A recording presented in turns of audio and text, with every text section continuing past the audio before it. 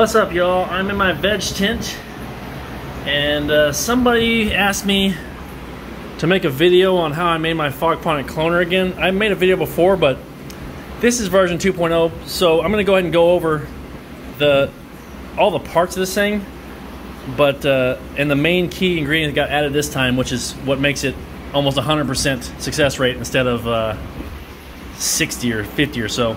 But either way, all I did was cut a bunch of holes with my hole. Well, obviously I painted the top of my tote black. Cut a bunch of holes with my hole saw, and use these little 1.5 inch neck cups, 2 inch neck cups, whatever it is. Each of these is gonna hold a plant, a clone. So that's all I did. These are I've got two atomizers running down here. These are atomizers with floats. So these were like 20. Sorry, that's it right there. So it's a little atomizer and these little float rings. These were like 20 something bucks a piece, I think, with the float ring, or somewhere in there. But I got those from House of Hydro, and these things are old. These are the things that haven't failed. But so I got like 8 sites on here, and I used one of the holes for the one of the holes to run the atomizers cords in, and the other hole I'm using to blast in with a fan. Either way, all I put in the water, by the way, is just RODI water. I'm probably gonna throw in maybe some cloning type stuff, and also maybe some rapid root, some rapid root type stuff from General Hydroponics, the expensive stuff, I forget what it's called.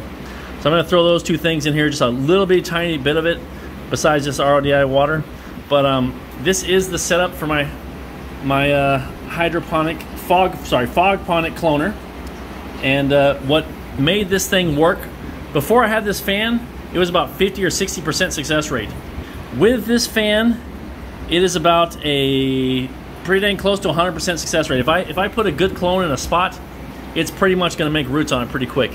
When I take the fan out, that's when it gets hot inside and it gets really rough for the roots and everything else going on here, because the atomizers inside, they really heat this water up if you don't have some cool air blowing over the top of it. So that's what's up with this thing. Version 2.0 is with the fan added. The fan is the entire key to keeping this thing right, keeping it cool inside, and making the roots grow, getting enough water and vapor and everything blowing on the roots and making them grow.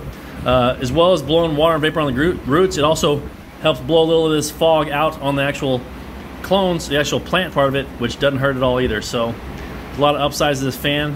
It mainly just keeps everything cool, gets all the oxygen needed on the roots, and also gets a little bit of this vapor coming up to the actual clones, and gets them all the humidity and everything they need here in this little microclimate on top of this.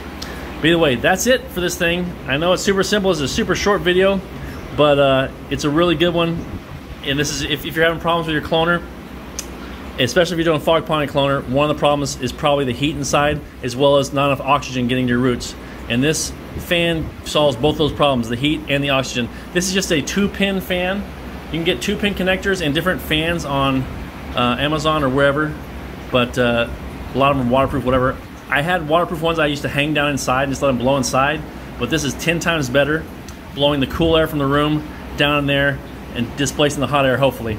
But this is 10 times better, it's a lot faster, it's harder, and it stays out of the water, so hopefully this fan won't break down. The ones that I put inside there, they had a limited lifespan. They would get down there in that real humid air, and sooner or later they would just die. It would take like basically one round of clones and they would die. And I was replacing a $10 fan every round of clones, so that wasn't worth it.